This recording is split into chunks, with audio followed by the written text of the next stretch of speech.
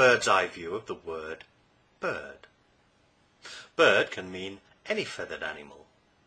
Here are some photos of birds that I've taken over the years. Birds of a feather means two or more people who are very similar in many ways.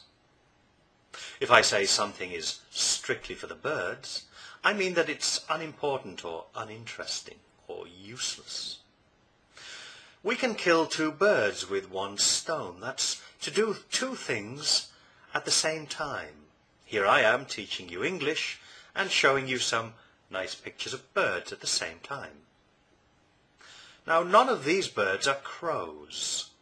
I don't find crows as interesting as these birds, but when we say, as the crow flies, we mean that it's the distance between two places measured by a straight line.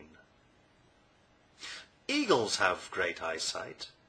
They have to if they want to hunt from great heights. That's why we say that someone who notices things has got eagle eyes.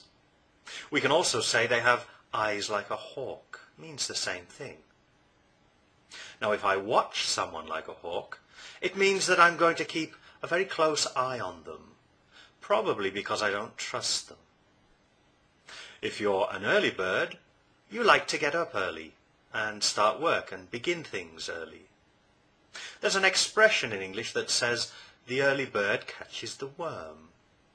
This means that those people who get up early and start work early get more things done and get the best choice of something.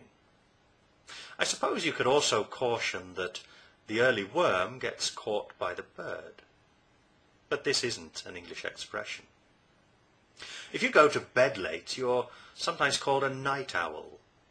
And owls are considered to be very wise birds.